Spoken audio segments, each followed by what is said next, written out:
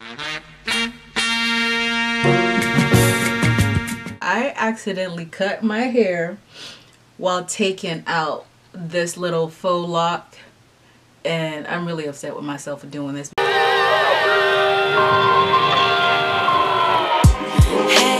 it's a brand new day. Wake up, darling, show me what you can do with the gifts you're given. Trust. Hello, my name is Akos and welcome to my channel. Akoswhereyouat. I'm only so sad right now because I accidentally cut my hair while taking out this little faux lock, and I'm really upset with myself for doing this. This is how short I cut it versus how long it should be. And I wasn't gonna record this, but I decided to record it because after doing that and doing the most complicated way of taking these locks down, I'm gonna show y'all how to avoid what I just did and do a much easier way. I couldn't measure how long my hair was in all of this.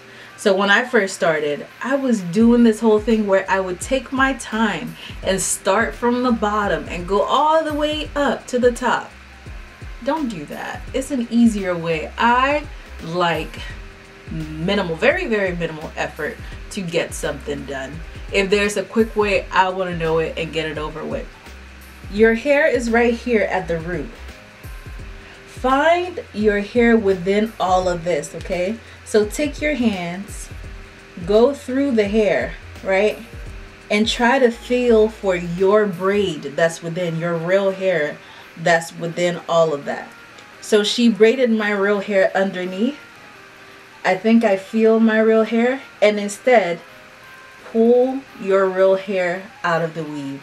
And somebody watching is talking about, this is common sense. You should have known this. You should have known this.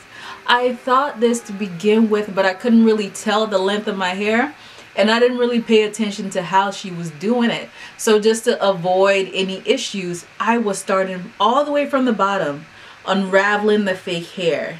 And then I would get here and I would snip it because I thought that's when she folded up my hair, not knowing that there were some points where she didn't fold it up to here. She just left it like this, okay? So once you are able to separate your hair from the weave, well, from the braiding hair, then you can go ahead and cut off the braiding hair. Be careful with the scissors. Don't say I didn't warn you. But then you can cut off the braiding hair. And then all you have now is this hair at the root, and you can take it down much easier that way, and it won't take so long, okay? Like, this is such a simple hairstyle, but taking down this hair has been a process. I've been taking it down, well, I can't blame it on the hair. I've just been busy, but it's been a week now trying to take down my hair. I finally have time since I'm done with my finals. So this hair needs to go. I will do an update from my hair pressed out. It's from a silk press. I haven't straightened my hair since the last time I posted a video saying I haven't straightened my hair. I will go ahead and post an updated like length and everything. This is how long my hair is supposed to be versus the hair that I cut. I don't know what I'm gonna do, but it's just there.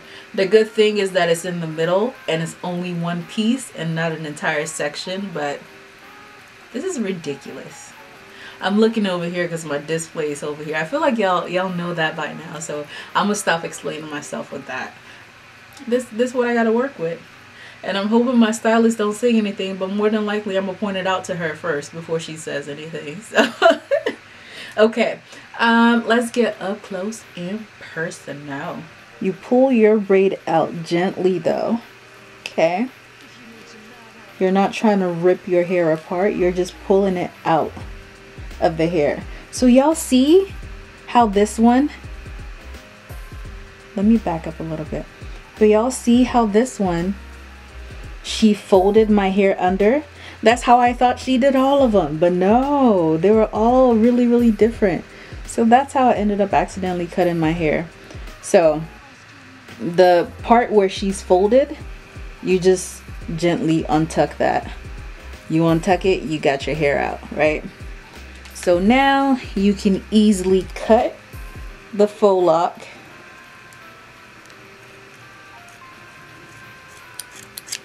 Right on out.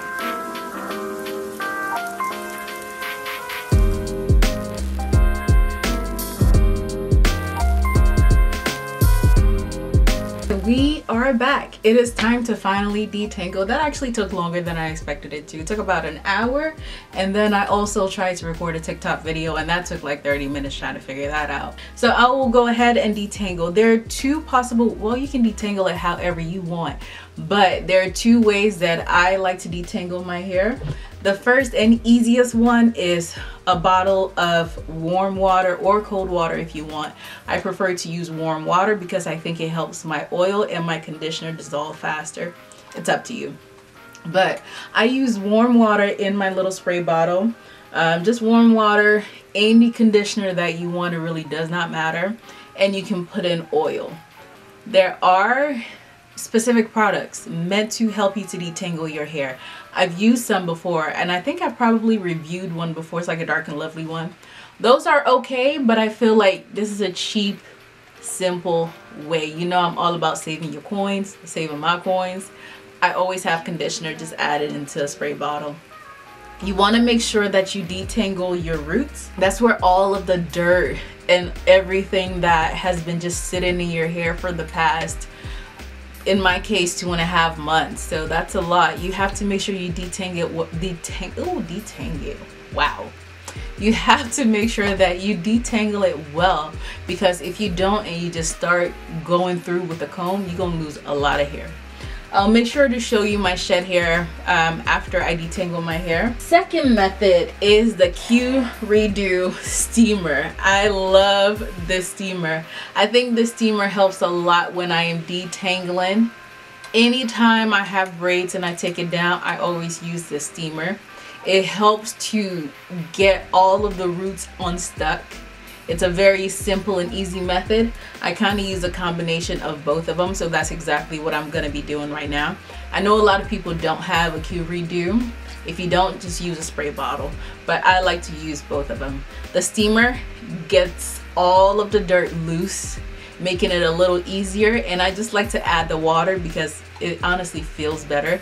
It feels like my hair is not dry, and I'm not detangling on dry hair, so that's why I also spray through. So let's go ahead and detangle, and I will be back to show you how much hair I lose. I'm expecting to have a lot of shed hair. I mean, I've had this hairstyle for about 2.5 months, almost 3 months now. So that, it just comes with the territory. Your hair is going to shed throughout that process. Hopefully it will be shed hair and not just breakage from detangling, because there is a difference. You don't want to comb out all of the hair that you've just grown throughout this whole process of a protective style and leaving your hair alone.